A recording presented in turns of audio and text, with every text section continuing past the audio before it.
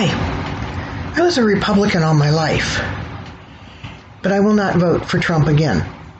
In fact, by the time his campaign was over, I was thoroughly against him and I did not vote for him in 2016.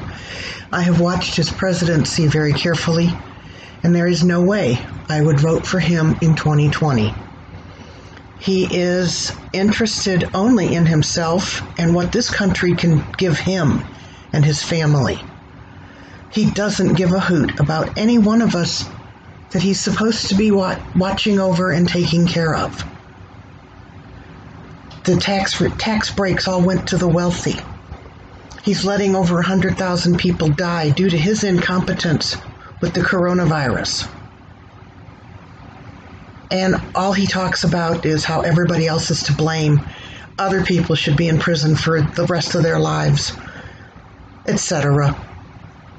I would rather vote for the dog in the background of this video, who's old, going blind, going deaf, and sometimes pees on the floor because he can't control his bladder. Then I would vote for Trump.